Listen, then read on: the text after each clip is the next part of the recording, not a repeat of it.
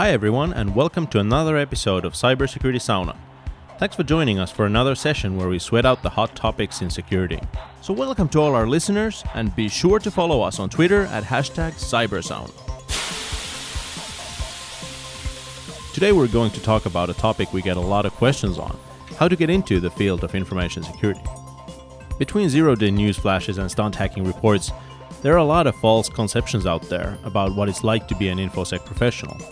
So what is it you need to focus on if you want to get into the world of Infosec testing or become a security consultant? Joining us to talk about this is Tom, Principal Security Consultant with F-Secure.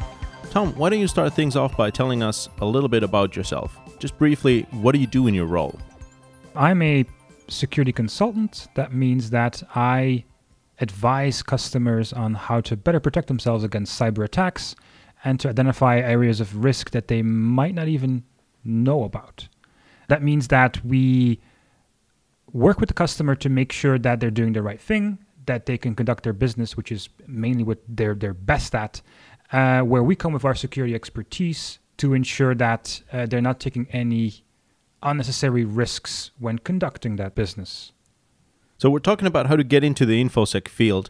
What kind of jobs are there in the Infosec industry? Information security is, of course, a very broad term. I would argue that cybersecurity is only part of that, because usually cybersecurity deals with things that are electronic, whereas a lot of things are still on paper.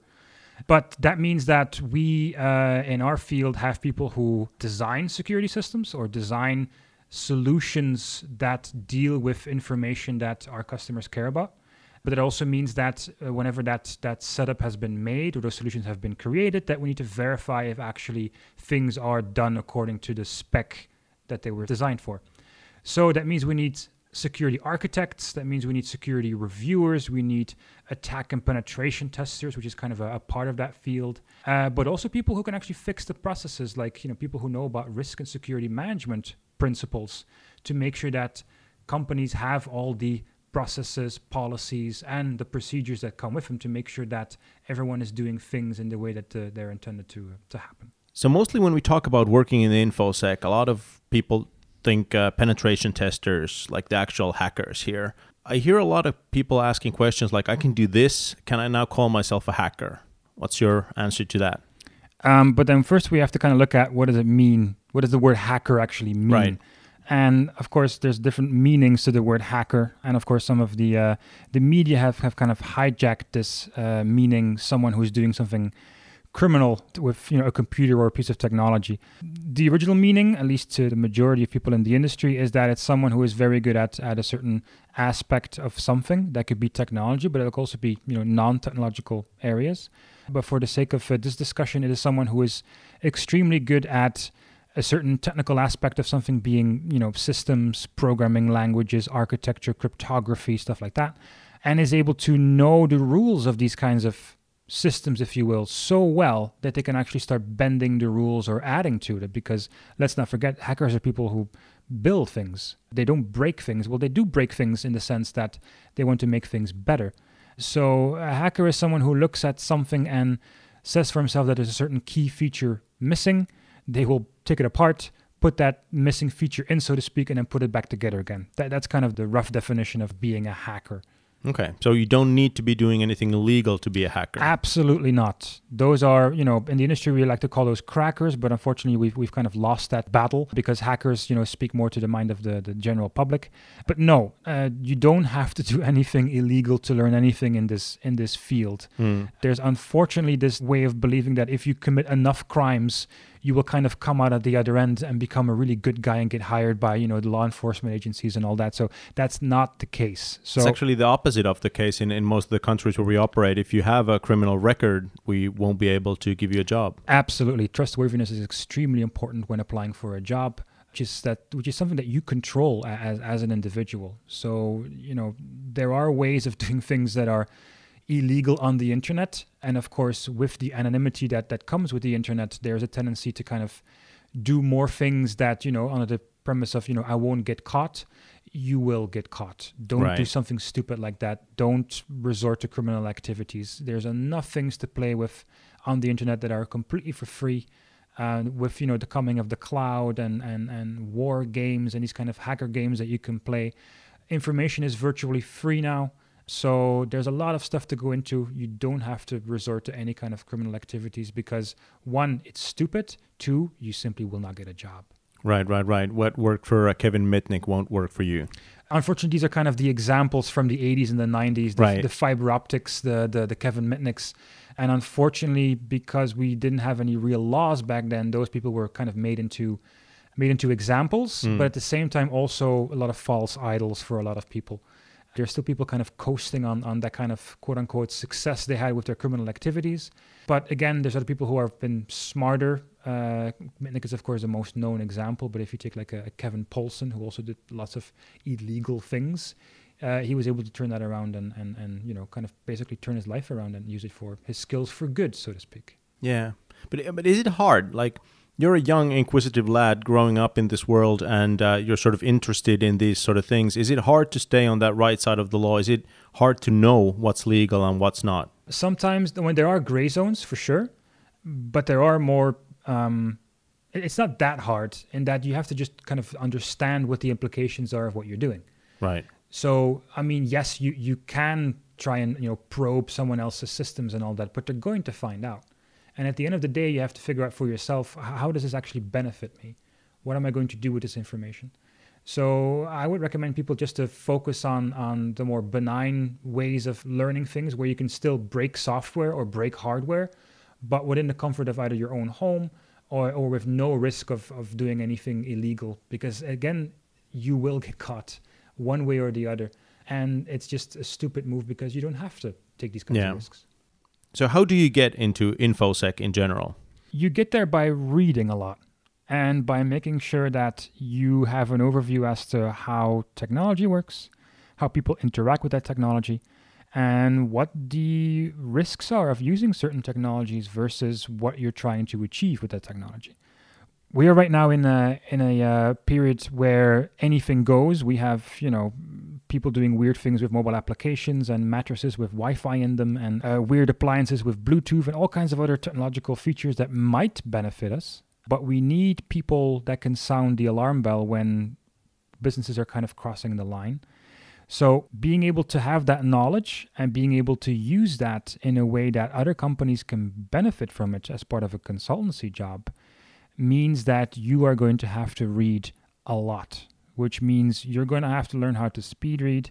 You're going to have to be able to digest massive amounts of documentation about anything that has to do with technology or how technology is being used. That means the phone in your pocket. That means your computer. That means operating systems. That means programming languages. That means system design. That means cryptography. That means telecom, networking, anything that has to do with technology that makes up the things that we use and that we not just rely on, but basically depend on as human beings. Being able to know the rules of those things and being able to bend them to your own will is kind of what defines a hacker.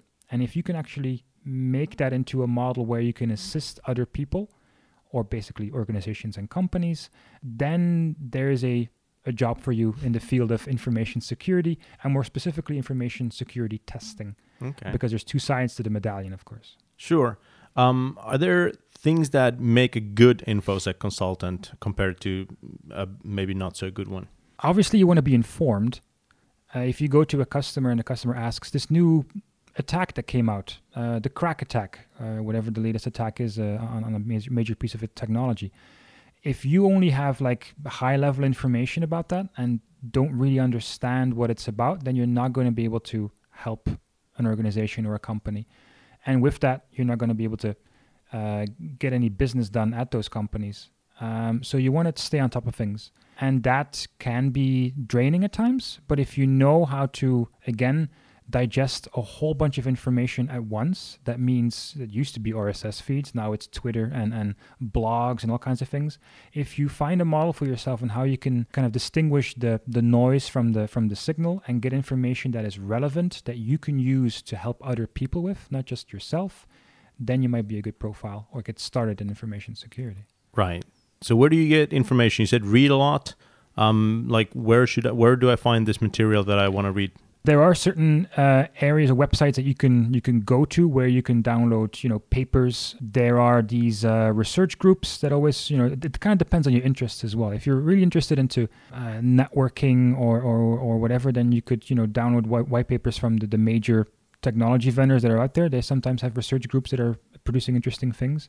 But I would say just find researchers that are researching technology that you're interested in. And they have different names and different, researchers. These people write usually, articles, they write blog posts, they write, and you shouldn't stay yourself blind onto, maybe a few single posts, but try to get different sides to a single story, a certain vulnerability, because everyone is, of course, trying to, everyone has a flag, so to speak, or everyone has a certain incentive to report things in a certain way. You should be kind of agnostic to that in the sense that it's just technology. It's hardware and it's software.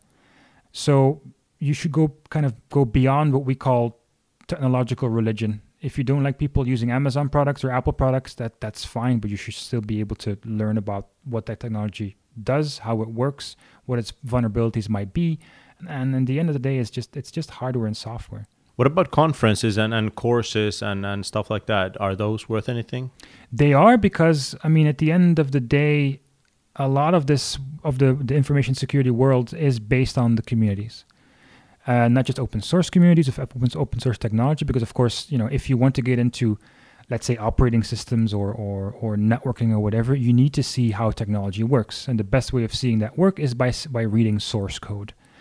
And you cannot read source code from proprietary products, so people kind of flock towards open source projects, which can have higher security than proprietary products, not always, of course. And the people behind those things are the ones to talk to.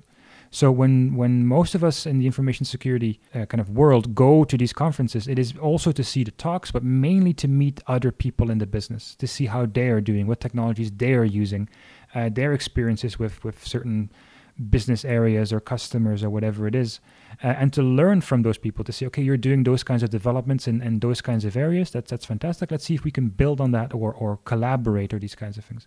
Because again, hackers build things. And only through that transparency of knowing what a piece of technology does, that's the only way to build any kind of solution that is trustworthy in these world of, in this post-Snowden era of technology getting backdoored and being misused and abused by intelligence agencies and criminals alike. And that's really important. So, but if I don't have any money to go to these conferences and take those courses and buy expensive software, am I out of luck, or is there things I can do? No, absolutely not. There's loads of free conferences that you can go to or local gatherings in your city. And if there's no gathering, then you should organize one. Because there's always, people that are tied to not just universities and other schools, but even people who are no longer or didn't go to university. There's ways of meeting up and just talking about security. And these meetings are free. There's this concept called CitySec, where people kind of organize a little gathering in a bar or in a restaurant somewhere. There's no RSVP. You don't have to announce your presence. You go there, you have a drink, you talk about security or things that interest you. And if you start getting bored, if you don't like it anymore, then you go home. Yeah, I guess like being known as the guy who organizes this event in your town won't actually hinder your progress in the Infosec world either. Absolutely not. Not only that, but you can actually figure out what other people are into. Again, you don't want to be the smartest guy in the room. It's always nice and humbling to go to someone saying, I don't know anything about what you are into when it comes to technology, when it comes to anything. Could you give me some books or some titles that I could get into, or how do I get into this field? So you don't want to be the smartest guy in the room. It actually is a very humbling experience to kind of relearn or be a beginner in new fields, because not only will you learn from yourself, because you might get frustrated that you're not picking up as fast as you wanted to, but also you can gain more perspective in the things that you already knew about, where you might be suffering from a little bit of tunnel vision. So when you're talking to somebody who wants to work in InfoSec field, what's a good background to have? Your background doesn't really matter that much, I would say. Most of the people that I work with or have worked with have had very little formal education. Most of them are self-taught. And again, with the amount of information that is available right now to learn about how the world works in the world of technology, but not just technology, processes and anything relating to those, You don't really need a formal education in, for example, computer science, but it definitely helps. So most people that apply now for jobs have some kind of background in computer science because that's kind of what they were interested in. And if they want to get some kind of degree or diploma, that will be the way to do it. But it certainly isn't a prerequisite. There's a lot of people who are self-taught, who have taken the time to teach themselves new things and to constantly teach themselves new things. But the risk you might be running is that people only focus on the exams and the tests rather than the actual gathering of knowledge about how something works. Because for people in the information security industry, it doesn't end at 5 o'clock, so to speak. You keep reading, you keep trying to keep up with the things that are happening in the world. Tests and scores and all that don't really matter that much. What about certifications? Do those help?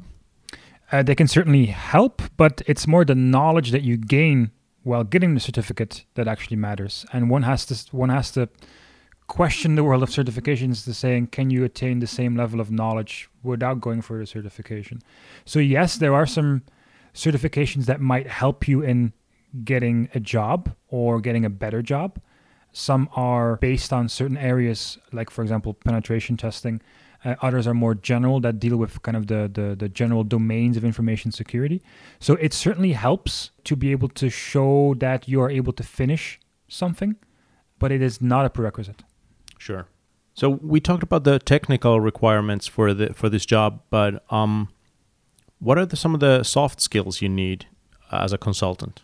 Well, obviously, if you can be the most badass hacker or security researcher in the world, if you cannot explain your findings or cannot explain where you might find flaws in a system or cannot explain how you would make things better, then you're going to fail.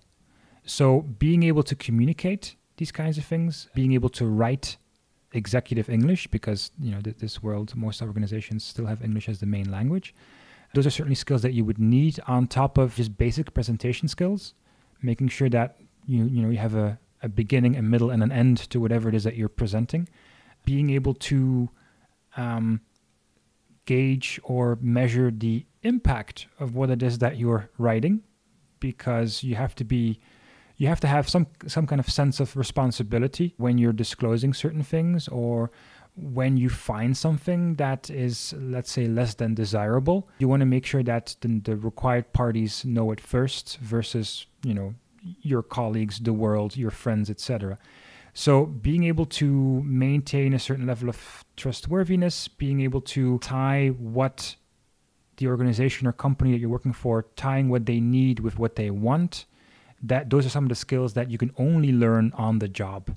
And that is where, to get an entry job into information security, you need to have a lot of focus on those things as well, and on top of the technical skills. But getting your point across is something you can practice, like with your friends or parents, or... Sure. There's organizations where you can actually practice your own, presentation skills, or just making a slide deck, which a lot of people get wrong most of the time. Just getting your message across and making sure that you don't go off on a tangent and in certain details that might not matter for your target audience. Making sure that you actually are talking to your target audience and not just trying to fulfill your own personal agenda. These are things you can practice yourself, either with friends or with family even, but also in certain, let's say, like I mentioned, certain security meetups where people do like these little lightning talks. So a lot of conferences have room for lightning talks that are free to give, where you can just go through a topic that interests you in about 5 minutes. It's kind of a lightning round kind of thing where you can fail fast. And that's what you want to be able to learn. You need to learn how to fail fast. So what are some other traits or characteristics or core values that are helpful or useful in an InfoSec professional? Well, you're going to be working in a team, which means you need to learn how to work with other people. And that sounds easier than it is, because everyone has their own way of working. So you need to have some ground rules when it comes to communication, when it comes to cooperation, when it comes to complementing your colleagues, because everyone will have a certain core strength. So being able to combine those as part of a team is extremely important. Being able to assist your colleagues when they need help, and making sure that you're all aligned with what it is that you're trying to do for a certain organization, to make sure that they have what they need and that you actually can provide value to them, again, rather than just playing and fulfilling your personal agenda. So always keeping the objective in mind is extremely important. Being able to communicate is extremely important, but also more basic things that we all take for granted. Punctuality, being able to be a trustworthy party in a way that you are actually tailoring whatever it is that you know towards your customer, and to keep it as realistic and pragmatic as possible. Sure. So being able to pick your battles is extremely important. So let's say I have all this this training, these skills, this passion, this everything I need to be a successful InfoSec professional. How do I make a presence? How do I get noticed by the companies? Whatever research you're doing or whatever you're into, it's very easy nowadays to make kind of a small brand of yourself. So, I mean, setting up a blogging website or a Twitter account and just publishing or writing about what your experiences are with technology or processes or how the world works is very easy to do. So you have to put yourself out there. That doesn't mean you have to show your head at expensive conferences or spend a lot of money. Most of the things nowadays are free. So just doing research or taking toys apart or questioning certain things or interacting with companies or organizations that might not be doing what they're supposed to be doing, just learn how to write, put yourself out there. I meant, like blogs, Twitter, social media in general, and that kind of serves as your portfolio, because that shows me if you're applying for a job at F-Secure, I mean, the first thing we're going to do is to see what have you written, not just in code on maybe your GitHub account, but also how do you see the world? Are you actually active in the domain of information security? Because in the end, that's what we want, and that's what our customers are paying for ultimately. So you're interviewing a candidate for a job. What are some of the questions you ask? We usually ask, for example, what does your lab look like? And that sounds really official, but that could just be a refurbished potato laptop with a bunch of virtual machines on them. So what are you looking to hear when you ask that? Well, hopefully that person is installing lots of different operating systems to run tests with, so they can play with technology in a way they're not, constrained to a certain architecture or vendor or whatever. So we want to make sure that those people are actually doing things outside of the box, not just thinking outside the box, are actually playing with technology, are automating things, these kinds of things. So we asked them about, do you enjoy programming? Do you enjoy automating things? Do you enjoy taking things apart and seeing how they work? Do you like to add features to certain things that weren't supposed to be there? We asked them about certain things about their favorite operating systems, and if they enjoy working with networking and mobile phones and anything that has to do with technology. And kind of how people talk about it, about their home projects, about that thing they automated or their home domotica system or stuff like that. Then we can really get a sense of, is this person interested in technology? Are they interested in the technology aspects? But also, most importantly, are they interested in building things? Which again is very important, because breaking things is one thing, fixing them is another. We asked them how some of the vulnerabilities they've come across in whatever technology they're using, and how they found them, because sometimes you can get lucky, but usually you want to be more than lucky when you're working for corporate customers. So you want to have some kind of basic methodology, a list of things that you do for every single thing that you come across that you want to find vulnerabilities in or weaknesses or things like that. And based on that, we can get a pretty good picture as to what kind of person we have in front of us. Are they able to kind of project that enthusiasm onto us as a target group, so to speak, because then we know that they can do the same thing for companies to make sure that they have what they need, and to see if this person can one, have technical skills, and two, communicate.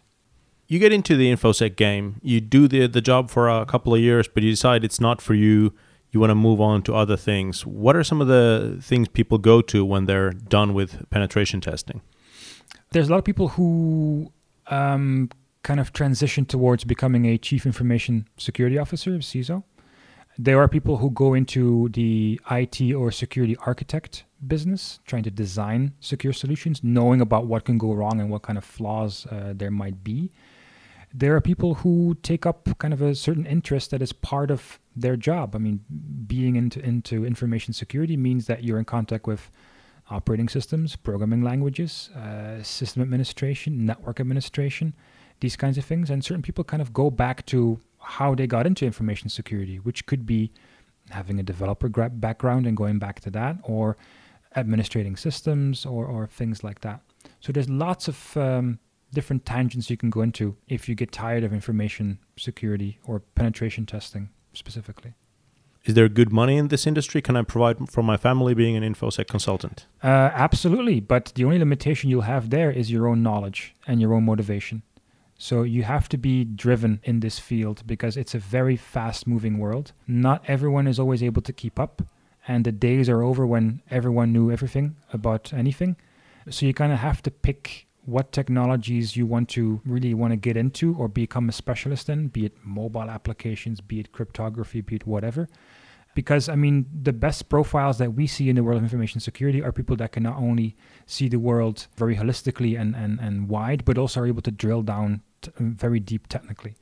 So you want to be a profile, kind of a hybrid profile between those two worlds and have some kind of focus because there's too much stuff out there. It's just the world is too big when it comes to information security. So you're going to have to pick a few target areas, stick with those, and then see where it takes you. That is some sound advice. I want to thank you very much, Tom, for joining us today. Thanks for having me. And I hope this podcast has been helpful for the young guys and people looking into getting into InfoSec field, because I can absolutely guarantee the companies are hiring and they are looking for you. That was our show for today. I hope you enjoyed it. Make sure you subscribe to the podcast, and you can reach us with questions and comments on Twitter through F-Secure with the hashtag CyberSauna. Thanks for listening.